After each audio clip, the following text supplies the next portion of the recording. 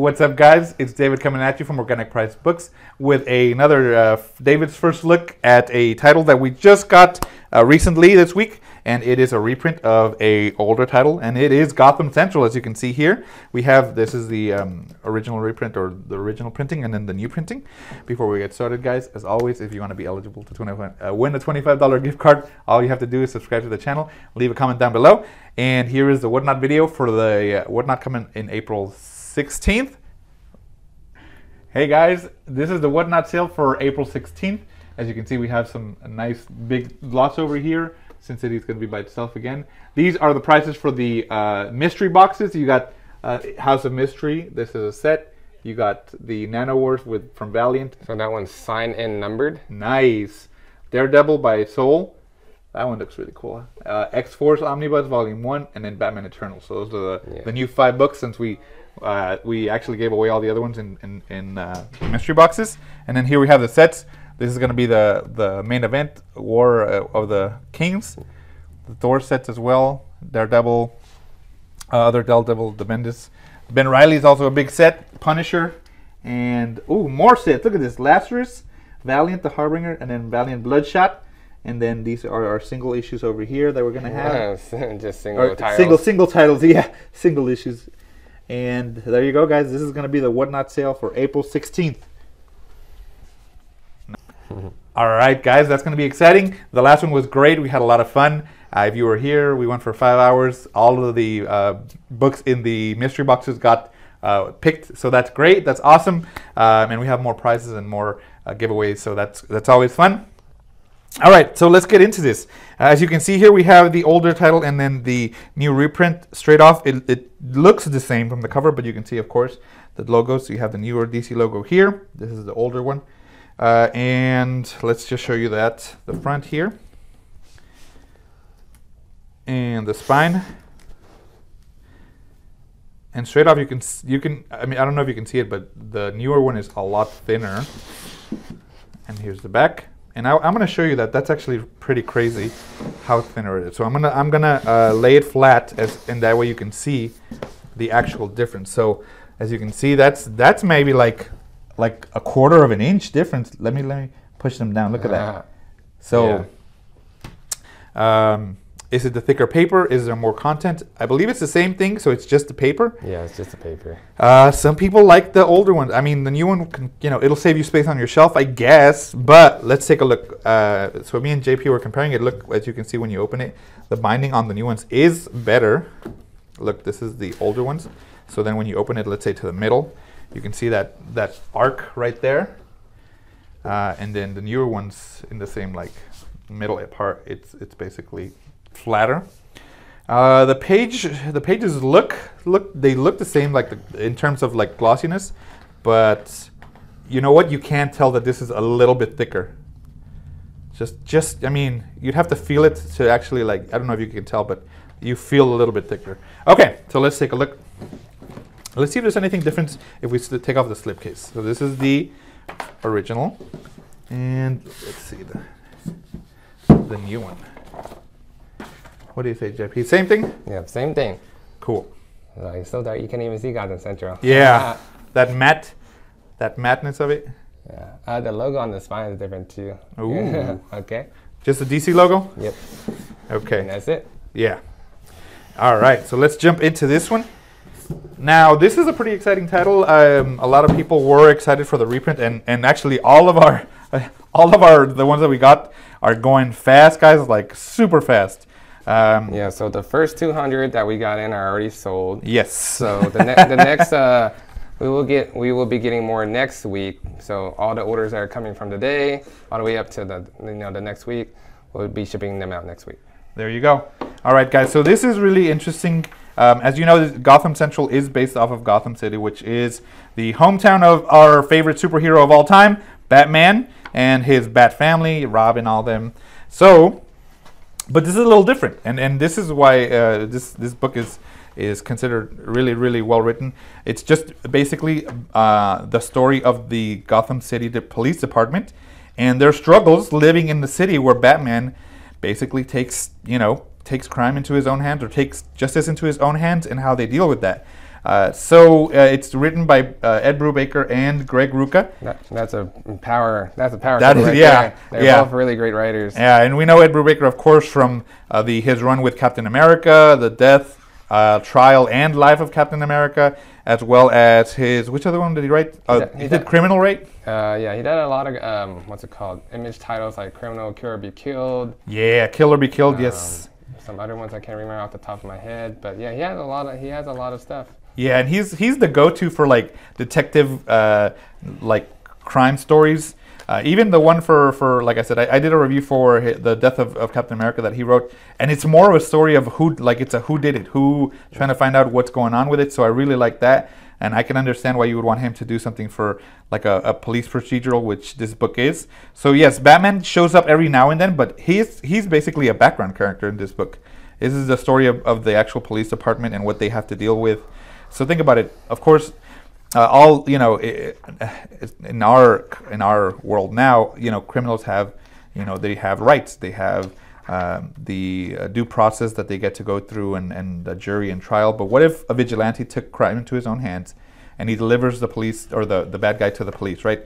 So now they have to investigate what he did and all that. And, sometimes they get off because Batman is punishing them, but he's not giving any, let's say, evidence on why they need to be arrested, and they just go back out on the street. So that's basically what this has to deal with, is their relationship with Batman, and sometimes the bad side of him being a vigilante is that the criminals don't get put away. They sometimes just get back left back out into the streets.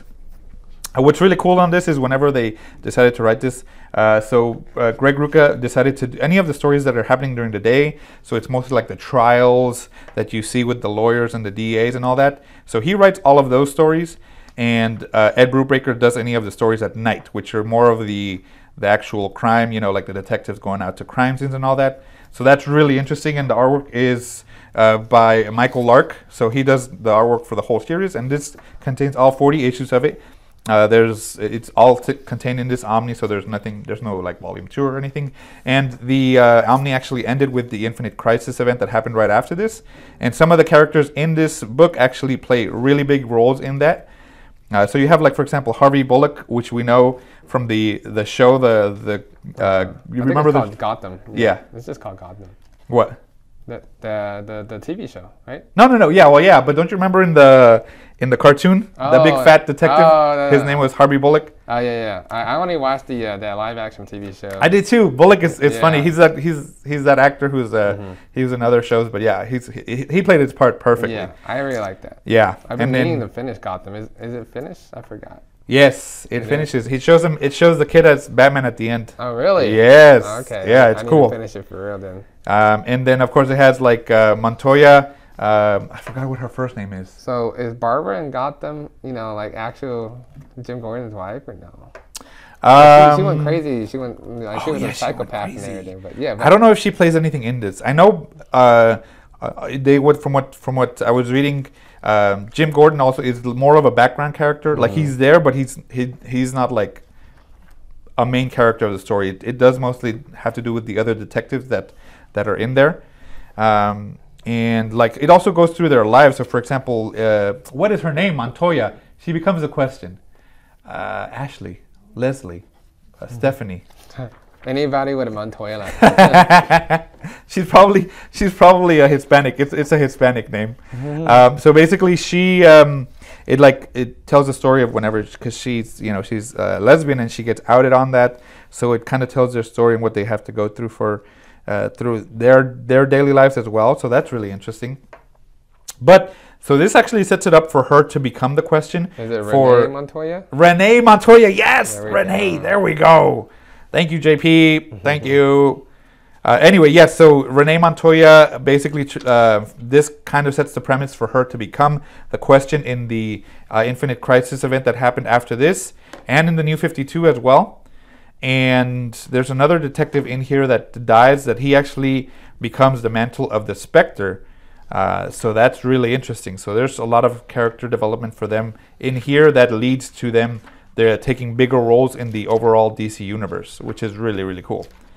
And as you can see here, like I said, they intersect with like Robin and Batman, but those characters again are just the background characters. It's not focusing on them, it's focusing on the police department of Gotham and basically their struggles having to live in such a crime-ridden city, you know?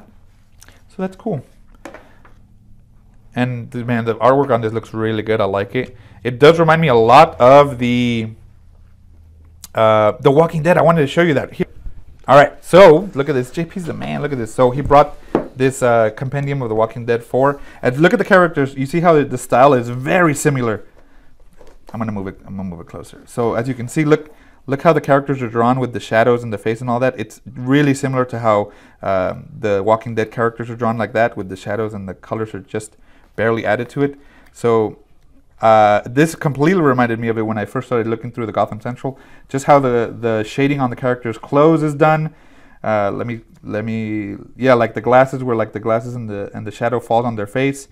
That's how they draw the characters here. Like it's just dark like that on the shadows and a little bit on their eyebrows. So it's very similar art style. When you see it in color like this is where I'm like, okay, that's really, really similar. And I like that a lot because The Walking Dead was one of my favorite titles. I collected a lot of those.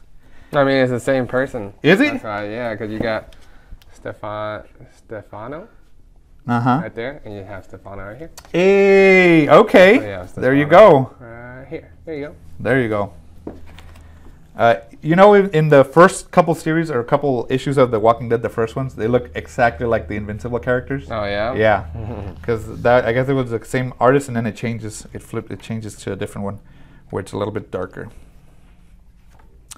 But yeah, so then, like I said, they just have to deal with the villains and the heroes of Gotham City and how the police department handles them, the corruption they go through, because there are some corrupt cops in here as well. So that's really, really cool. See, look, this just looks like The Walking Dead. It's almost exactly the same. That's really cool. I like that. Worlds intersecting, you know? But yes, it does. It's all contained in here. From what I was reading, Ruka wanted to make another series called Streets of Gotham, kind of the same way that of this, but more like the citizens of Gotham City. But they decided not to do that, which kind of sucks. But there was a short, like one story or one-off called Streets of Gotham. And let's see if he has anything extra at the back.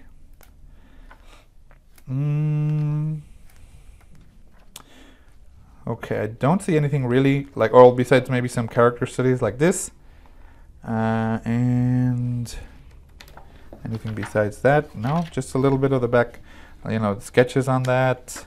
Yeah, for everybody who's on the fence about this book, I haven't heard a single person say anything bad about this book. Yeah. Everybody that read it highly recommends this one. It's one of our must-reads for this year for the reprint. So definitely on our list to read. I don't know if I'm going to read it or if David's going to read it. Who knows? I will probably read it. I don't mind. Listen, if it's anything like The Walking Dead where it's kind of more of a drama inspired, like a slow burn, then yeah. But like I said, yeah, what JP said, everybody who's talked about it says that it's one of their like top 10 books just because of the stories and no bad reviews so far. Well, you know what? Let's take a look to see if there's any difference really. If like maybe extras from the other Gotham, because no, it's the same thing. So it's the same one. So yeah, guys, look, as you can see here, what's your opinion on this? Do you guys like the thinner books? I mean, you get more shelf space, but you lose, thickness of the paper. Tell us your opinion and get your copy of Gotham Central while we still have them, and then I'll see you guys in the next one.